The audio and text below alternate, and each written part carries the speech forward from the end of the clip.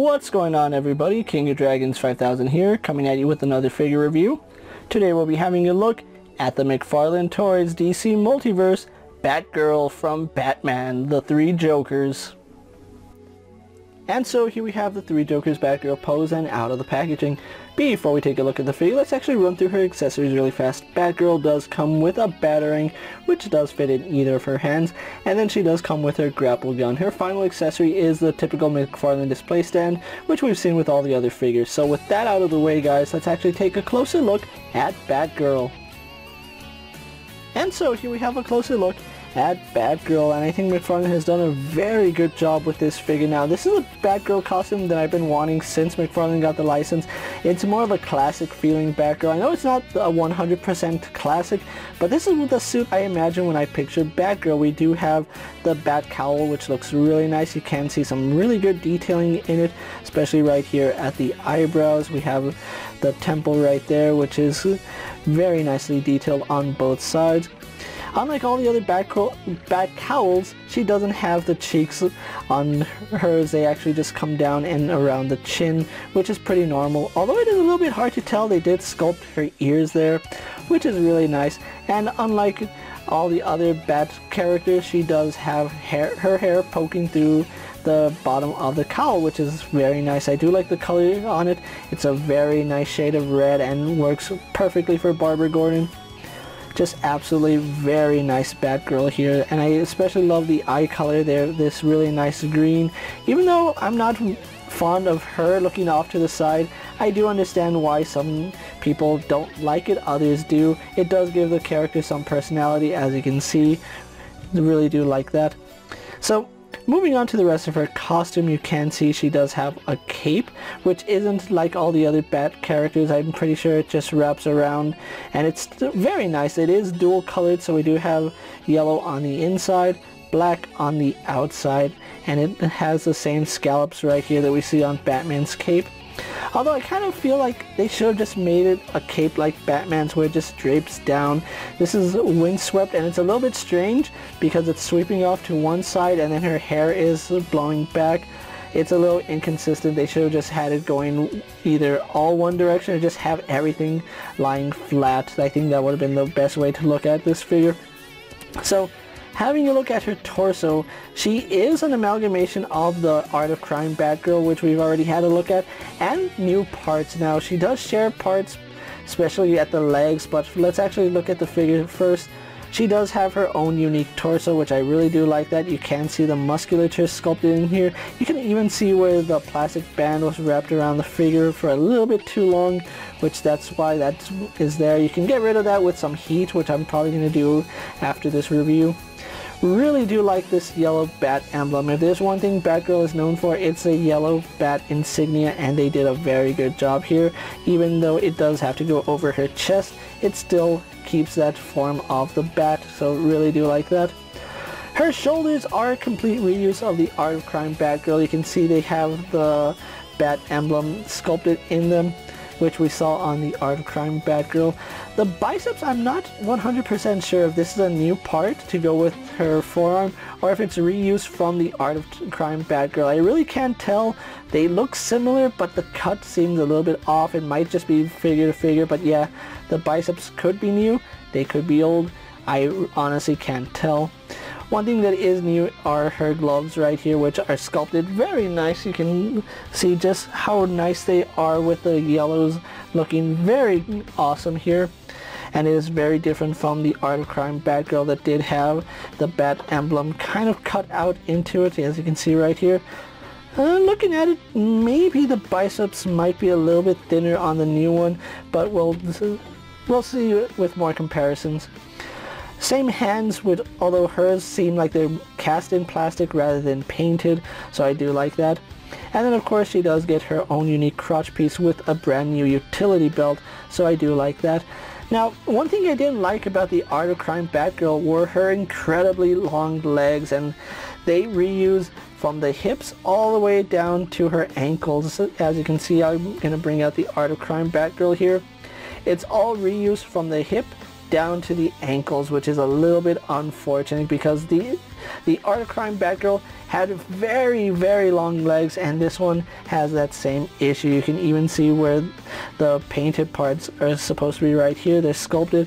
She has panel lining on her legs, where the rest of the costume, with the exception of the shoulders, doesn't have panel lining. So yeah, it does throw off the look a little bit because we have panel lining here on the leg, but then nothing up here on the torso. They really should have just given us a brand new figure rather than just retooling and repurposing the Art of Crime Batgirl legs, because I think that's one flaw in this figure.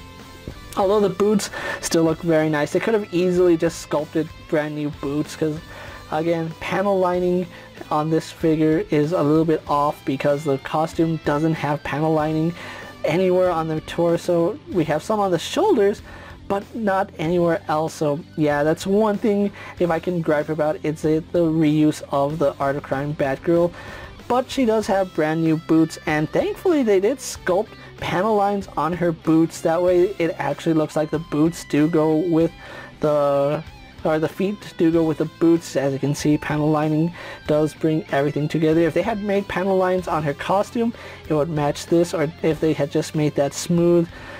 Yeah, that's probably my one and only gripe. I do like the fact that she does have sculpted soles on her feet, which look very nice. You can see she still has the bat emblem on them. If we can bring out the Art of Crime Batgirl, we still have those bat feet. So yeah, really, really nice figure. Could have done with some new tooling and some new parts, but overall, still a very solid release by McFarlane. So what we're going to do now is compare Batgirl to other figures you may have in your collection. Here we have the Three Jokers Batgirl posed next to a Marvel Legends Cyclops and a DC Multiverse Superman. Here we have Batgirl posed next to a WWE Elite Scale figure and a Mezco 112 Collective Popeye the Sailor Man. Here we have Batgirl posed next to a Lightning Collection White Range and a Star Wars Black Series Mandalorian. And finally, here we do have the Three Jokers Batgirl posed next to the Art of Crime Batgirl. So with the comparisons out of the way, guys, let's actually have a look at Batgirl's articulation. Now, she does have a ball joint in the head, which does let her look down. She would be able to look up higher if her hair and cape weren't as thick as they were. So yeah, it is a little bit limited. You can see she does tilt her head, but again, the hair is a little bit restrictive, which is unfortunate. It does turn left and right, thankfully, because there is enough clearance in the hair to turn. Ball joints in the shoulder does allow her to pivot forward and back, down and up, although it does want to fight me when going up, so do be aware of that.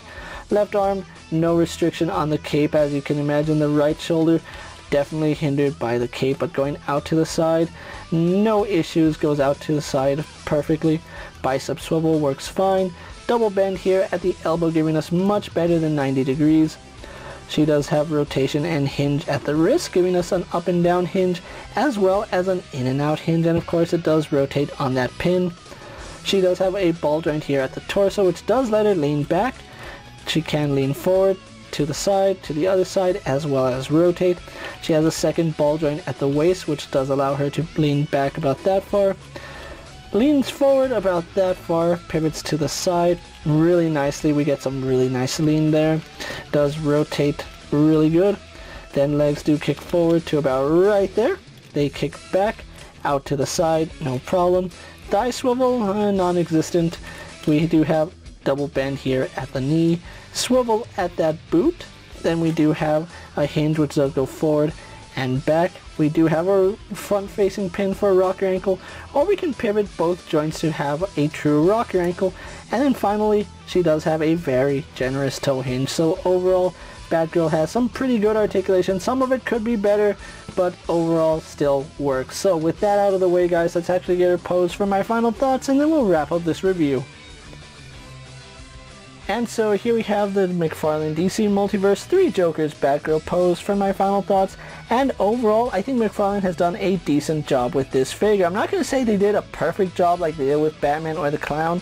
It's just a decent job. And if they had taken some time to retool new legs for this figure, I think it would be much better than it actually is, especially if they give us a little bit shorter legs. That way it doesn't seem like her legs are twice the size of her torso, which that's actually the case. If you put this Batgirl next to the Art of Crime Batgirl and measure the legs, her torso only comes up to the knee of the legs, and that's kind of unsettling because I would like a figure in more proportion. If they're going to give us longer legs, they have to give us a bigger body, and that would make Batgirl too big. So smaller legs for a more petite character would work so much better than what we have. Other than that, I can look over that because this is still a very solid release. The head sculpt is perfect, although the paint job is questionable. I'm not a fan of the side eyes on Batgirl, but it does give her some posing options, so I do like that. So overall, McFarlane did a decent job with this Batgirl. Now, if you are looking for the Three Jokers Batgirl, she is starting to hit stores at the time I'm making this video. So check out your local Walmarts, Targets, Walgreens, or get her online like I did from Amazon, where she will run you about $19 with tax. So it comes out to about $22 even. So be on the lookout for Batgirl if you're a fan of the Three Jokers line or just want a new Batgirl in your collection. With that being said, guys, I'm KingofDragons 5000. Don't forget to like this video, leave a comment, subscribe to my channel, go ahead and check out all my other action figure reviews as well as all my other DC Multiverse videos. Hopefully you find them informative. As always, if there's a figure you would like to see me review, let me know down in the comments, and if it fits in my collection, I'll gladly have a look at it. While you're at it, check out my Instagram account for new and exciting action figure photos, and as always, ring that bell to be notified every time I upload a video.